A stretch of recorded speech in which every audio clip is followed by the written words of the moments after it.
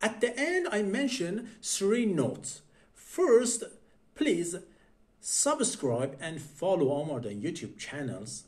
Second, I recorded some videos in Persian for simple and multiple linear regressions in the past, and I add cards of these tutorials in top of this video. You can click on cards and watch these videos. And third, I will include a poll beside of this video and add this poll in captions. Please participate in poll and comment your ideas about these tutorials. Now let's go to training. Before interpret reports of regressions, multivariate regressions, I prefer to check about assumptions. First assumptions was independent observations. Unfortunately, multivariate in SPSS has not an option to check about independent observations, and we need to go another way to check about independent observations. Then click on analyze and go to regression and click on linear regressions. Here you have to set your models one by one. First, we set above cholesterols and click on gender and age as independent variables. Then click on statistics and turn on or click collinearity for check about multicollinearity, and click on Durbin-Watson to check about independent observations. Then click on continue and finally click on OK. Another time run this way and set dependent variables as LDL. Then click on OK to see reports. Now to check about independent observation, we have to go to a table named model summary and a column named Durbin-Watson, and we have to see and read about the value reported. In other words, the Durbin-Watson criteria has a value between 0 to 4, but in statistics and in statistic books reported that if Durbin-Watson value varied between 1.5 to 2.5, we can assume that there is independent observations. And these assumptions was assumed for our datasets, because for cholesterol models we have 1.72, and for LDL it's reported 1.81. Okay, but for multicollinearity you have to go to coefficients tables and check about a table and columns VIF, means variance inflation factors. If you have a VIF near 1, you can assume that there is not multicollinearity between your independent variables, and these assumptions now for our data sets is assumed, especially for cholesterols and now for LDL models. To check about multivariate normal distributions and also about outliers, especially influential outliers, we have to some more clicks.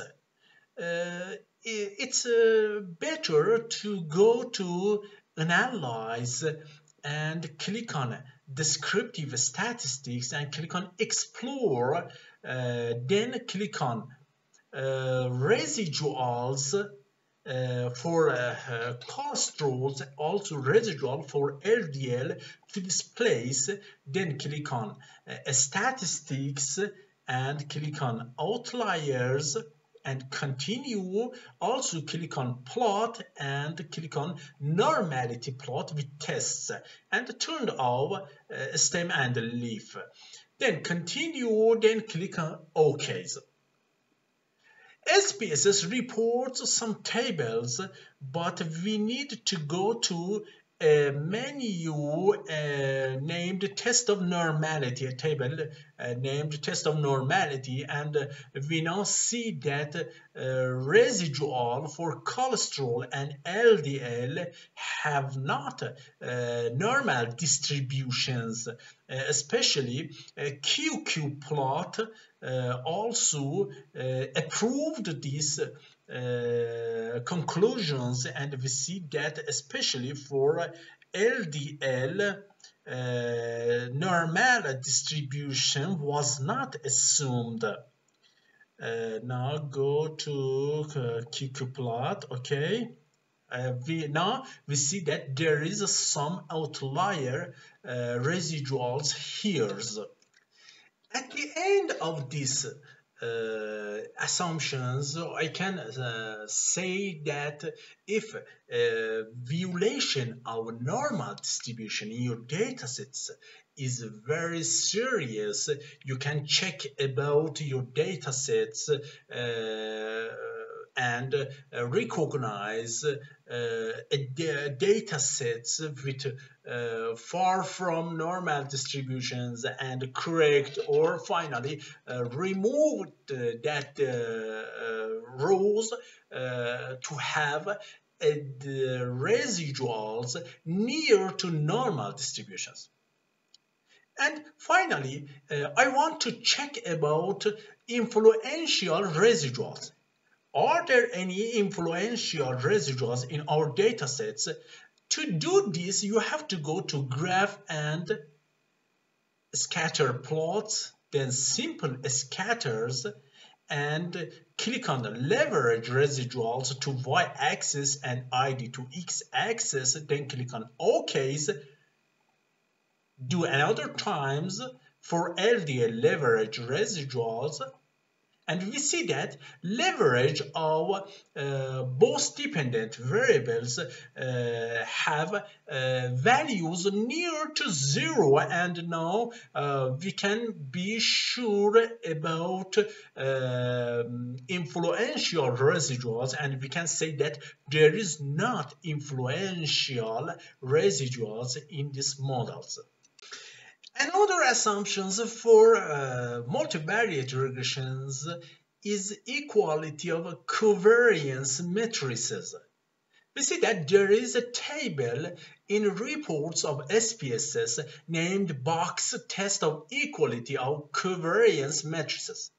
And below of these tables wrote that this test is about equality of covariance. In fact, the null hypothesis of this test is that the observed covariance matrices of the dependent variables are equal across groups.